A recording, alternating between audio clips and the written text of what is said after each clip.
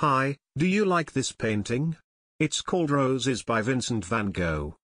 Roses was painted shortly before Van Gogh's release from the asylum at St. Rémy.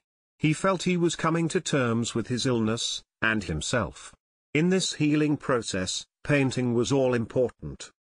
It is among his largest and most beautiful still lifes, with an exuberant bouquet in the glory of full bloom. Although he sometimes assigned certain meanings to flowers, Van Gogh did not make a specific association for roses. It is clear, though, that he saw all blossoming plants as celebrations of birth and renewal, as full of life. That sense is underscored here by the fresh spring green of the background. The undulating ribbons of paint, applied in diagonal strokes, animate the canvas and play off the furled forms of flowers and leaves. Like and subscribe to explore more artwork. Thank you for listening.